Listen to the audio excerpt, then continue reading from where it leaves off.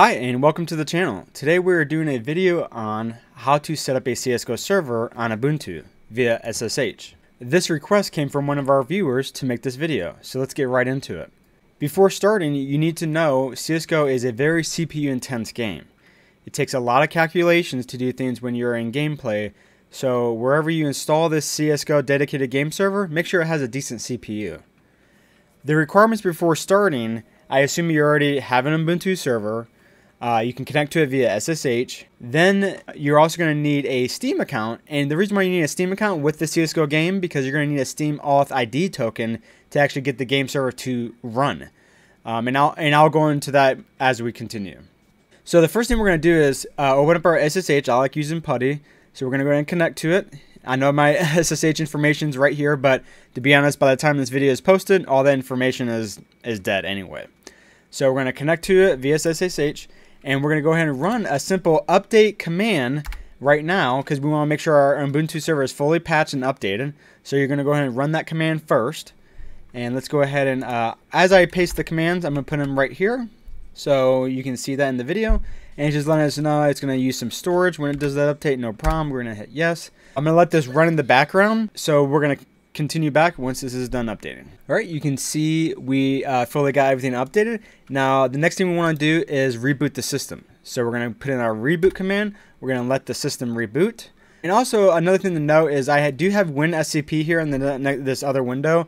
That's something that you probably want to download and install if you don't have. It's just an easy utility to connect to something via SSH, and then you can upload and transfer files very easily, and you can edit files from there directly as well. You're going to need this if you don't use Linux on a daily basis. It's going to let you edit files easily. I mean, you can use nano and things like that if you're familiar with Linux. But let's go ahead and just use WinSCP and get that installed as well while you're waiting for this to reboot. So our next command here is going to allow us to enable the Steam download. So we're going to go and enable those packages. So hit yes to that. We're going to let that download. We're going to add this repository. So that's been added. Then we need to add this architect here so it downloads the right version. And then, like I said, let's go ahead and do another update check on that and let that run.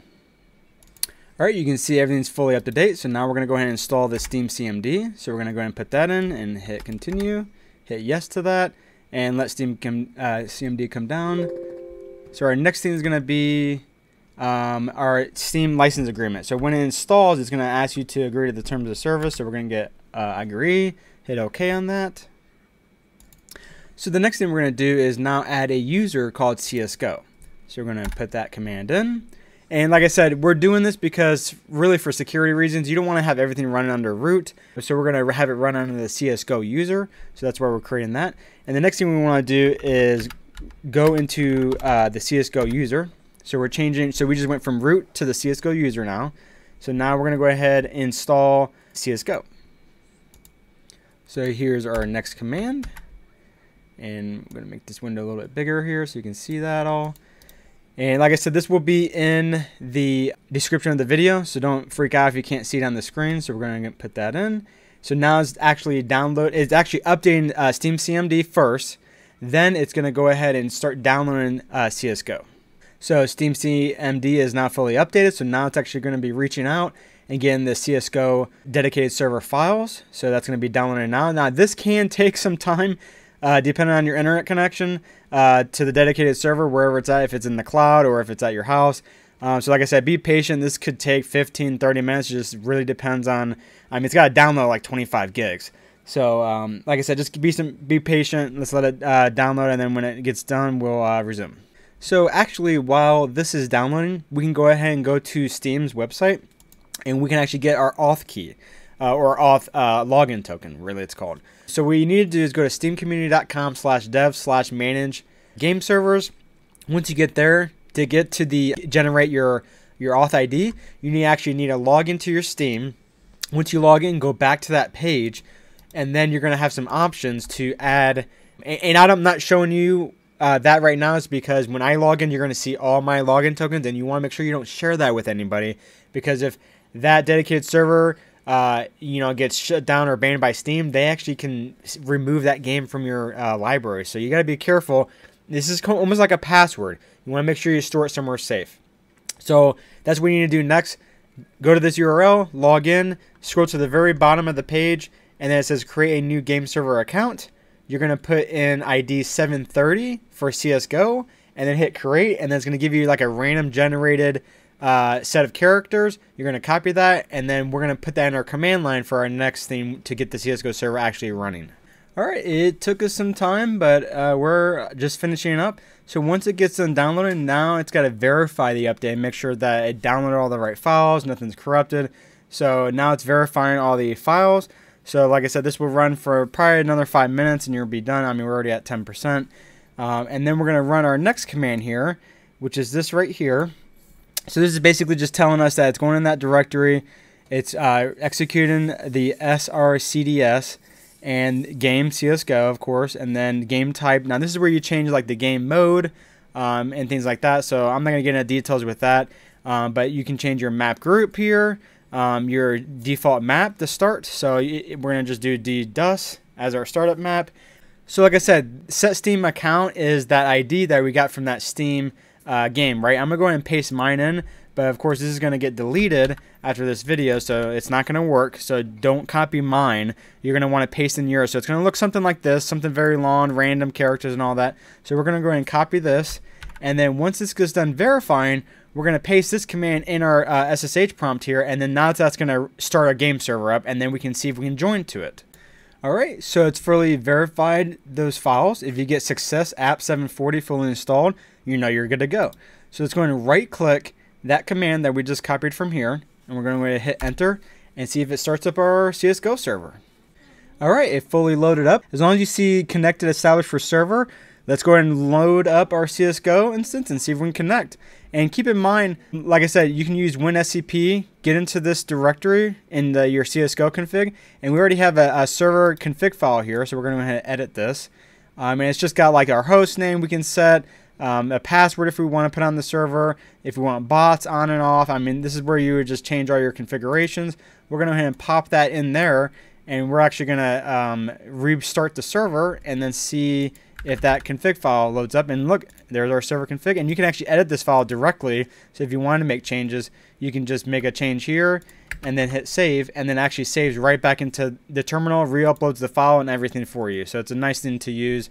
I mean, you can use Nano and other things like that, or VI to edit your files, but I feel like if you're not a Linux user, WinSCP is your best friend. Alright, so now let's switch to CSGO, and we're going to use this connect command in console so we can connect directly to the server. So if you just want to do connect, the IP address of your dedicated server, wherever it's at, and then the port number there, and let's get it connected. Alright, we open up CSGO. We're going to go ahead and hit the key next to 1 and open up our console. Then we're going to paste in our command here and then hit submit and see if we can get connected to our server. It looks like it's loading up. Be patient. It might take a little bit to connect, but yeah, you can see we're on DDoS 2, so it looks like it's the right server. Yeah, awesome. All right, let's just test it out, make sure everything's working. Yeah. And yeah, and you can see the server name at the top right there, hosted by Ignite Pros. You can see that's in there, and so you can see Demo 2, which is what we modified that name to. And yeah, everything looks good. We just added some bots on here so we could get some gameplay, but yeah, everything's working great. So now we're in the back end, and you can actually see everybody that's like just all the stats and the logs and everything. So that's pretty cool. Now keep in mind, if I close this SSH terminal out, what do you think is going to happen? Is the server still going to run or not? I think it's going to fail. So let's go ahead and close out of this, and let's go back to CSGO. And you can see, look, connection warning. So how Linux works is if you disconnect the SSH tunnel, it's going to stop running whatever is running, right? So if you want this to run forever, let me show you a trick to do that. All right, so we're back in our terminal here. We went ahead and logged in. So now we're going to install something that's called tmux. So this is an open source terminal multiplexer. I'm not going to get really involved into it, but basically it's just going to allow you to have the CSGO server running, right? Now, also one thing to note, if you need to update the server, you can create little batch files to update them and things like that. But what you can just do simply is just rerun this command again. And this is basically going to go out there for that app. It's going to see you already got the game server. So it's going to verify the latest files with the files you have, download the update, verify it again, and then you can obviously execute this command again to run the server again. So let's go ahead and install this multiplexer. So this is going to be our first command. We're going to install this. Go ahead and hit yes. And then now we'll be able to execute our server here again. Which before we do that, we need to change our user. So we're going to go to that CSGO server that we created. And then we're going to put in this command to start it. And now we're going to paste in that command, execute the server. Now the server is running. Now you can actually close your terminal. So if you close this out, it'll still run in the background. And like I said, again, if you want to update the server, make sure you shut down the server. And then we're going to run this command here to actually start that server. So let's go ahead and close out of this terminal and go back into our CSGO game and see if we can connect to the server. So we'll open up our handy dandy terminal here, hit connect, and hopefully we don't get an error message here. And look at that, it's connected to the server and we close that SSH terminal out.